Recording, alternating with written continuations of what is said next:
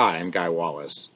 I was discussing analysis the other day with a colleague, someone I've known for well over 30 years, part of my professional society, NSPI, that became ISPI back in the mid 90s, the International Society for Performance Improvement. And she and I were discussing the importance of analysis and the various approaches to analysis. And I was sharing that I was taught a derivative of a Gary A. Rumler approach to instructional analysis, a performance-based instructional analysis, back in the fall of 1979 when I joined the ISD world out of college.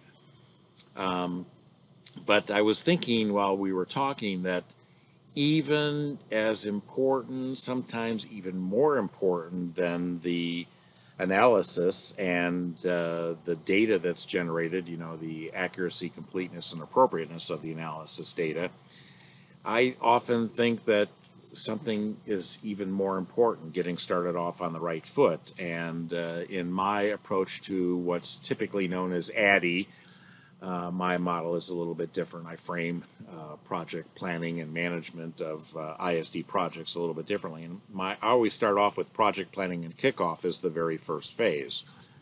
And in that phase, which starts with an intake process, where we want to understand what the request is and clarify that and test our understanding and do active listening, etc., so that the requester knows that we understand exactly what they're looking for and the situation and the reasons why.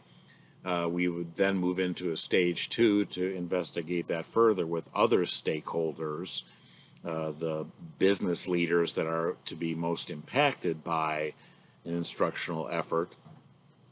And that leads then to the development of a project plan. And I always try to convince my clients to form a project steering team, a PST. You can call it whatever you'd like. But the intent is to organize the client, the customers, not the learners, but the learners' management at a high enough level so that they can approve the effort and resource the effort with the right people, the right resources that are required.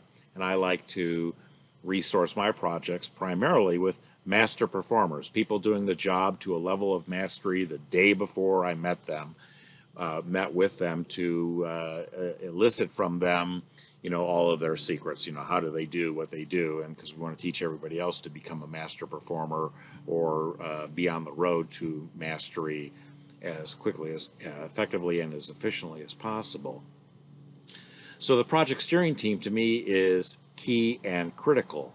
And in my 41 years of doing instructional systems design type projects, those that failed often failed because there was no project steering team, where my client was hesitant to share the decision making, didn't want to bother the stakeholders, was going to act on their behalf, and oftentimes didn't have the insights to the real business issues, the real business metrics to be affected, didn't know who the real master performers were, didn't realize what other subject matter experts might be brought into an effort like this. For example, if the regulations are going to be changing, the business leaders that are going to be affected by the instruction possibly, more than likely, know that there's coming down the pike regulatory changes or other kinds of changes, and they can help make sure that the instruction that's produced is good not just for the past, but for the future, the near-term future,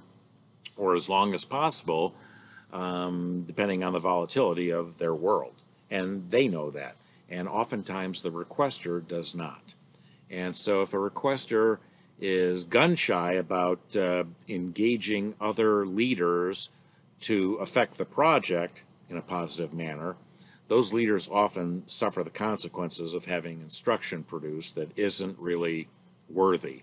It doesn't address the authentic performance requirements. It doesn't understand the current state gaps and their probable causes. Even if the stakeholders can't remedy the situation, can't remove barriers, my approach to instruction is to understand what's the ideal performance, and then what are the common gaps of the non-master performers. What are the barriers that they face? Because I want to know what the strategies and tactics are of the master performers for avoiding the barriers in the first place, and what they do in the second place if those barriers are unavoidable. So they all have strategies and tactics that make them master performers. They may not be perfect, but they get the job done, and they get the job done well, and they're recognized by their own leadership. And so it's important to have that leadership involved on the project steering team so that the voice of the customer predominates.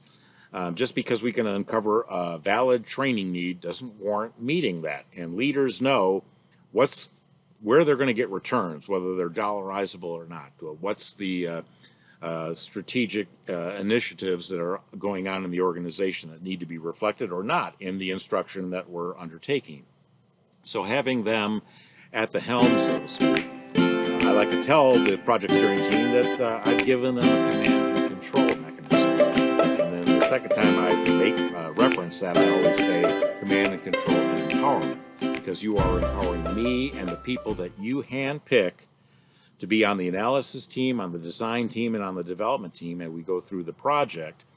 And maybe that's all in one swift effort where we're doing rapid development, but it's based on people who understand what the analysis would tell us in terms of what are the tasks, what are the outputs, what are the requirements from various stakeholder groups that must be met and complied with, what are the barriers, etc., and then how do we best convey the instruction, job aids, and or training to the target audience. What's realistic, what's feasible in their performance context. And there's no sense producing job aids for a target audience that has to have things at the ready, memorized, or skills ready to go when there's no time to reference anything. And so there's a time and a place for job aids or performance support, and there's a time and a place when that's totally inappropriate. So as we're dealing with creating instruction, job aids, and training that will impact performance, we need to have the best inputs possible.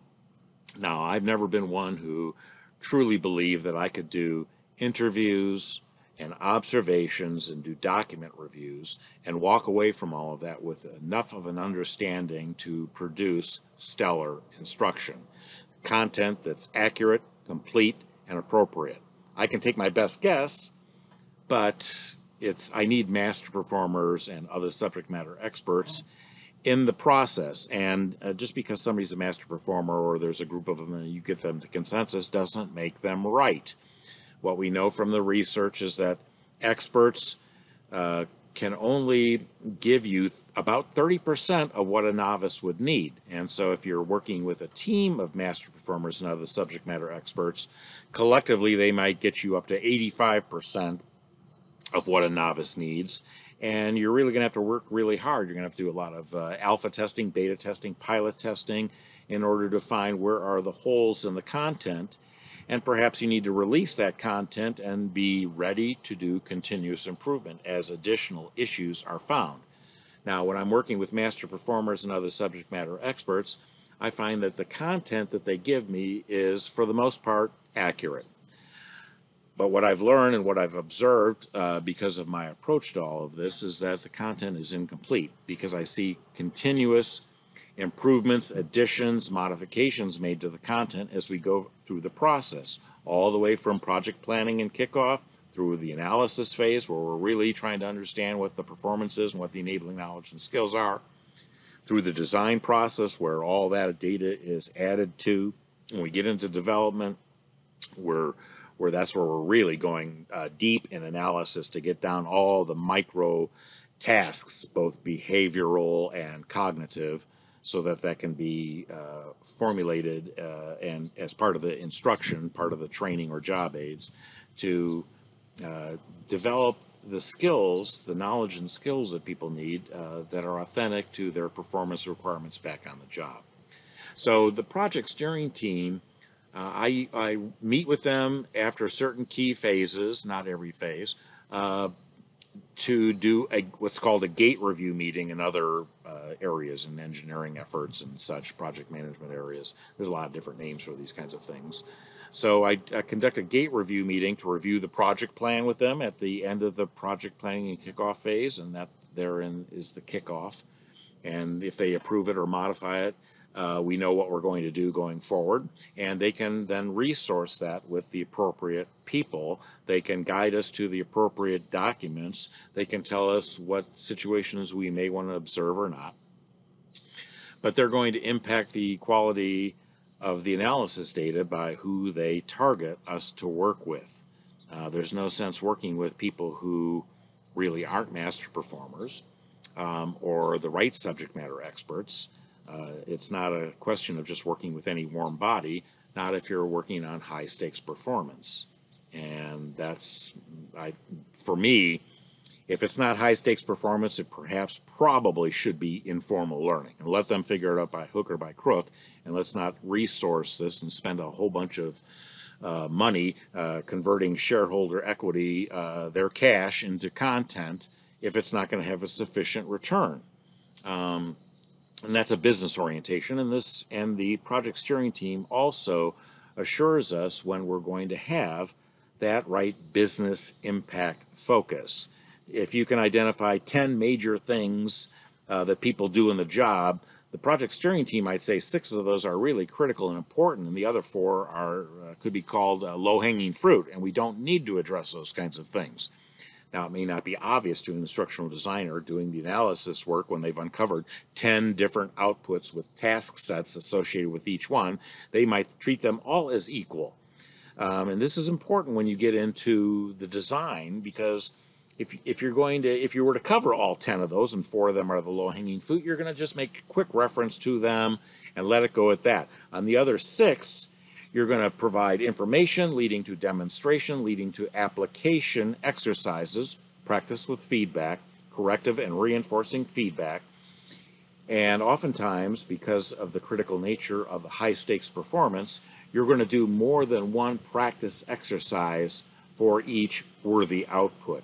You might do 2 or 3 or 4 or 5, depending on how critical, how tricky it is, how complex that performance is. I like to start off with easy peasy application exercises, and then move into things that are difficult, and then move into things that are darn difficult, and then the 4th level is the application exercise from Hades. And depending on the performance context and the variation in the performance context, perhaps there's more than one difficult type of performance. Maybe the environmental variables are different in several applications, and so maybe there's going to be 3 or 4 application exercises from Hades where they are darn tough, as authentic, as bad as it could be, back out on the job. And if we're trying to prepare people to go back out on the job, and we want the learning to transfer and have a positive impact, then we're going to probably have to go that last mile to authentic performance applications, and we're going to probably have to have more than one shot at practice with feedback. And your clients oftentimes strip that kind of stuff out because they don't see that as worthy. And I have that command and control and empowerment mechanism, the project steering team gate review meeting, so that I can work with them and argue with them, debate with them the worthiness of actually having people practice these key and critical skills. Now, they may not like the fact that that takes their training content from, 1 size to 5 times longer than what they were expecting. But if I can't make a rational business case as to why that's necessary, then they're probably right and I'm probably wrong. But if I can make a worthy case about the worth, the possible impact to performance back out on the job, when I can reduce error rates, I can increase productivity, I can reduce costs inherent in problematic work performance back on the job, then I have a chance at really creating a learning design experience that's authentic, focused on high stakes performance, that's going to transfer back to the job, and it's going to have a significant impact. And because of my belief that it's all about performance, it's not all about learning, even in a learning organization. This is Guy Wallace. Thank you very much.